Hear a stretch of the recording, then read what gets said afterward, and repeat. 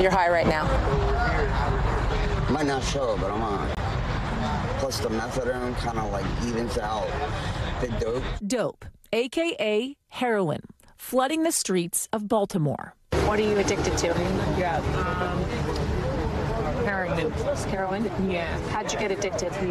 Well, I used to be 358 pounds. I had weight loss surgery. I was on a lot of different pain medication. It starts with the pills, oxycodone, a common story we heard in Baltimore. You can only get so many prescriptions till you turn to the streets for your supply. How easy is it to get drugs on these streets in Baltimore? It's very easy. Pete Griffin was an addict for decades and has now spent 13 years working for Helping Up Mission, a faith-based organization supporting people who have suffered through addiction. He takes us on a tour of the drug-addled corners where people sleep and prostitute just to find their next hit. Why do you think it's so bad in this city? In this city here, and I said all the time, it's the hopelessness. You start seeing the generational curses that's been placed upon the city with this opioid crisis. Baltimore had the highest overdose death rate by far of any large American city from 2018 to 2022 at 170 deaths per 100,000 people.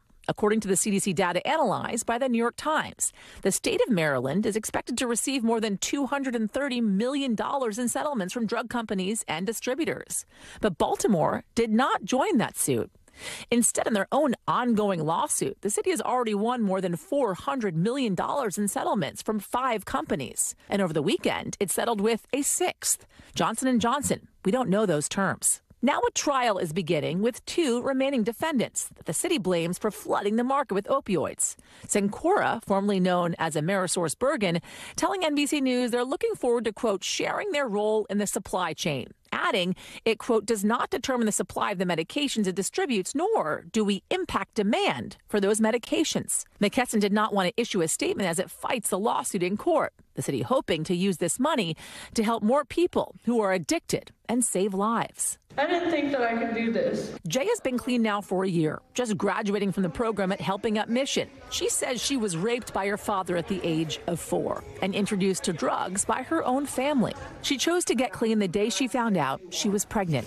I'm not going to put him through that. He's not going to know what it's like to see me use. He's not going to know what it's like to not have a mommy.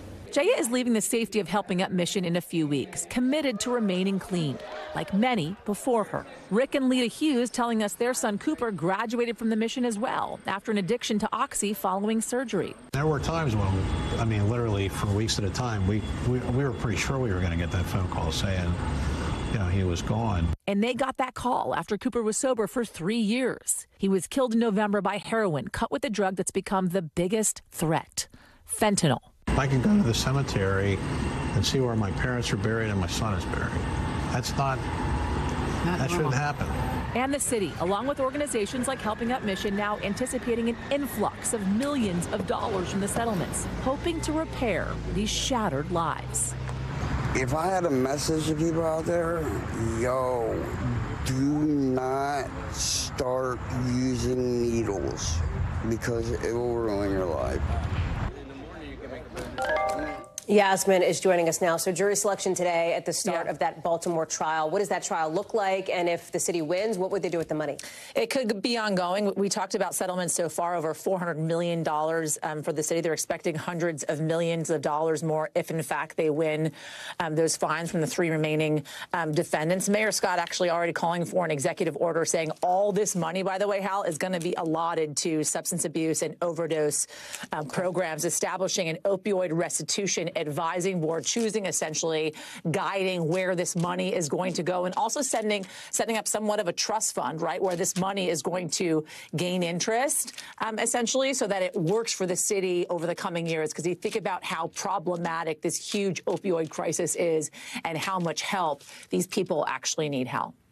Thanks for watching. Stay updated about breaking news and top stories on the NBC News app or follow us on social media.